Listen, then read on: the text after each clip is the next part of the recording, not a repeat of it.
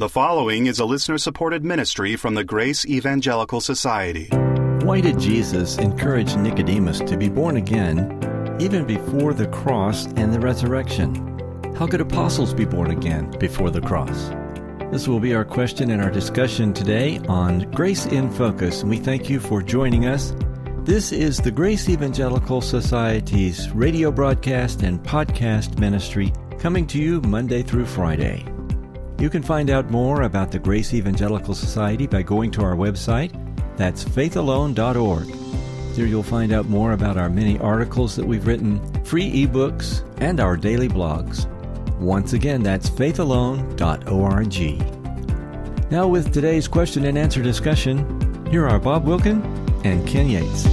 Bob, we got a question from CA. That's California. That's exactly where it's coming from. No, I don't know where he's from, but overseas somewhere. Yeah. Somewhere. And he basically, this is related to, I think, the question of how were people born again, or how did they receive eternal life before the cross? Like right. Normally it's asked, how were people in the Old Testament saved? But he uses the example of Thomas, or really all the apostles. He goes, how could the apostles have been born again when Jesus had not died and resurrected? And he goes on to say a will, like a last will and testament, is only enforced after the death of the person. They were just like Elijah, Elisha, and the other prophets in the Old Testament. Was John the Baptist born again, for example?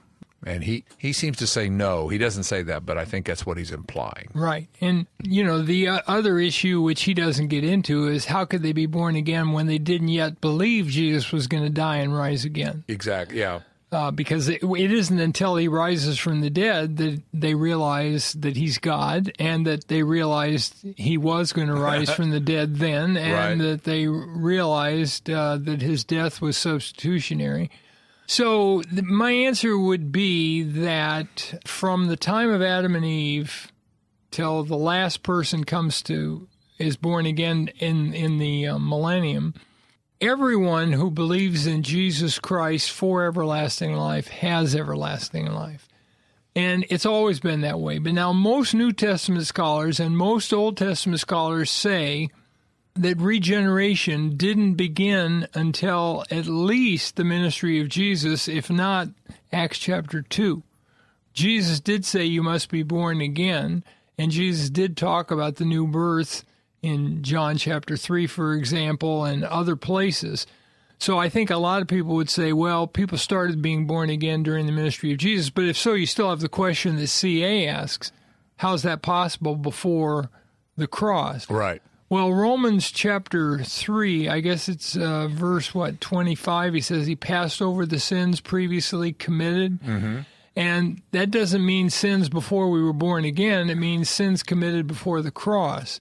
And so the cross, from God's eternal perspective, goes backwards and forwards, so that Adam and Eve could have eternal life by faith in the coming Messiah, Genesis 3:15, if the death of Christ applied to them, and it did.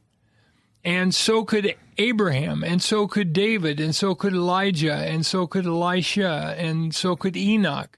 They all had everlasting life by faith in Christ, even though they were pre-cross. And the reason is because the blood of Christ goes across time. So we would say that in God's perspective, the price for sin was paid before the cross. In other words, he knew it was coming. In essence, it was paid. Even though it wasn't yet paid, God could effectively give people everlasting life because the death of Christ, his shed blood, was as good as done. Mm-hmm. So in anticipation of it. Right. Right. So he was, and so the simple answer is, how did Thomas or the apostles, and how did anybody in the Old Testament receive eternal life? They received it by believing in the one that was promised to come. Right, and we know it was believing for everlasting life because if you look at John 5:39 and 40, Jesus was speaking to a group of legalistic Jews, and he says, you search the Scriptures, meaning the Old Testament, For in them you think you have eternal life. But these are they which testify of me, but you're not willing to come to me that you may have life. Coming to Jesus in John's gospel means believing in him. John chapter 6 and verse 35 makes that clear. And so he's saying, you're not willing to believe in me that you may have life. Well, if they had believed him, they would have had life. And by the way, when he says, you search the scriptures, for in them you think you have eternal life, they didn't object and go, eternal life, what are you talking about? What do you mean we search the scriptures for eternal life? What they were doing was they were searching the scriptures to see what they needed to do in order to get into the coming kingdom.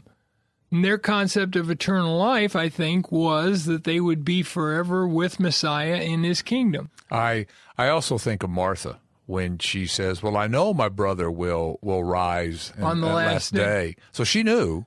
John 11:24, I think. Right. Yeah. So, she was coming from an Old Testament person as well, right? And she goes, oh, yeah, I know that there's going to be a resurrection and he'll be there and he'll be a part of it. And that was all before the cross. Right. So it's clear that Old Testament people, which includes people during the ministry of Jesus, because the church had not yet been born, were born again by faith in Christ apart from works, and that the cross of Christ was applied to them so that, behold the Lamb of God who takes away the sin of the world.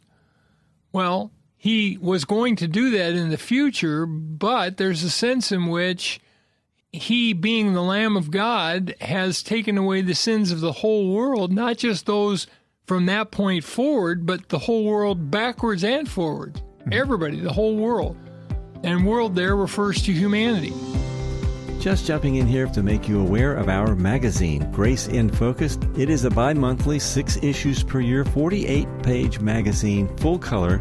And we want you to subscribe by emailing your name and your snail mail address to ges@faithalone.org. The subscription is free. It can be accessed electronically or it can be actually physically sent to you if you live in the lower 48 United States. That's our Grace in Focus magazine. Send your name and snail mail address to ges@faithalone.org. One of the issues that we're discussing here, well, it's related to this, is one that comes up in free grace discussions fairly often. And this may be part of the question that CA has in mind. Could they have had eternal life without understanding the death and resurrection of the Lord? They didn't believe in that. Well, there's no question, because they didn't believe. Exactly, and that's my point. In Matthew 16, Jesus says, I'm going to Jerusalem, I'm going to suffer, I'm going to be mistreated, I'm going to die, and on the third day I'm going to rise from the dead. Peter takes him aside and says, this will never happen to you, Lord. And Peter had eternal life. His name was written above. Peter had just made the great confession, you are the Christ, the Son of God. And Jesus praises him. That flesh and blood hasn't revealed this to you, but my Father has revealed this to you. Then he says, I'm going to Jerusalem, I'm going to be killed. And Peter says, God forbid this will never happen to you. And the other apostles, since CA asked about the apostles, plural, Peter was speaking for the group. Right. None of them understood this. Remember when he stills the storm and stops the waves? And Who is this? Who is this? They don't know this is God in the boat with them. Right. They don't know. In fact, remember after he dies on the cross and you have 2 disciples on the road to Emmaus in Luke 24? Mm-hmm. They said, we thought this was the Messiah, but we were wrong. Right. So now they're thinking, I guess he was a prophet, but we got to wait for the Messiah to come. And Jesus then opened the scriptures to them that they would understand that the Messiah had to die first. And so they said, didn't our heart burn within us as he opened the scriptures to us? One of the things in the Gospel of Mark, when they don't know who he is, the demons do. When he's casting out the demons, they go, we know who you are. You're the Son of the Most High. You're the Son of God. And then the disciples go, who is this? Right. Well, weren't you listening to what the demon said as they were being cast out? And, of course, that's a rebuke to them as well, that the demons know, but you don't. And you're with him. You're with him, and you're traveling with him, and you see his miracles, and you hear his teachings. And then they ask, who is this? And that shows their confusion throughout their discipleship process. Right. But the idea that the new birth didn't start until the ministry of Jesus or the birth of the church, that's just nuts. And let me ask you this, Ken. If someone says, okay, the new birth didn't start until, let's say, Pentecost, after the church was born, then what did David or Abraham or Adam and Eve, what did they have? Right. Or we could also ask, when Jesus told Nicodemus before the cross, you must be born from above, or you must right. Was he saying, well, you can't do that now? Right. If you believe in me now, right. it won't work. But later on, if you believe in me, you'll be born from above. Yeah, no, he wasn't saying that when he talked to the woman at the well. Exactly. You'd ask me and I'd give you living water. He didn't say, I will give you. And in verse 14, he says, yeah, but he did say that once you have it, it's going to spring up into everlasting life. Right. And so the living water is not everlasting life. It's the message that Jesus is the Christ, the giver of everlasting life. And once you believe that, then you have everlasting life. And if she believed it there, which she did, then she had eternal life. And it was before he had died and rose from the dead. Right. And so we need to realize that if people in the Old Testament didn't have everlasting life, my point is, okay, what did they have? They had some kind of salvation? Well, what is salvation if it's not everlasting life? For example, Ephesians 2:8 and 9, for by grace you have been saved through faith, and that not of yourselves, it's the gift of God, not of works, lest anyone should boast. We know that salvation there refers to everlasting life because in verse 5 he said, he made us alive, by grace you have been saved. Well, made alive is salvation in Ephesians 2:5. Well, the made alive is not physically made alive, it's spiritually made alive. We're given everlasting life. We're born again. Right. And so the idea somehow that people in the Old Testament had some kind of salvation but not everlasting life, there is no salvation apart from everlasting life. And the people who bring that up, at least in my experience, they don't tell you, well, what did they have? That's what I mean. Yeah. Then, right. Okay, if they didn't have everlasting life, then they didn't have salvation. So what did they have? Did they have probation? Did they have a good start, running start toward, And no. we see in Hebrews 11 that they were all thinking of rewards. Well, if they're thinking of rewards, then they know for sure. They know they're going to be in the kingdom. Exactly. Right. What good is to be rewarded in the kingdom if you don't know if you're going to be in the kingdom? Amen. Right? Well, the great news is it's all based upon the grace of God. And Amen. remember, keep grace in focus. We invite you to check out our Monday, Wednesday, and Friday 5-minute YouTube videos at YouTube Grace Evangelical Society. You will love the content and learn a lot. Maybe you've got a question or comment or feedback. If so, please send us a message.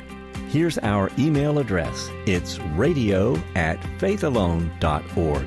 That's radio@faithalone.org. Please make sure your question is as succinct and clear as possible. That would be a great big help. On the next episode, when Jesus said, if you are willing, let this cup pass from me, what did he mean?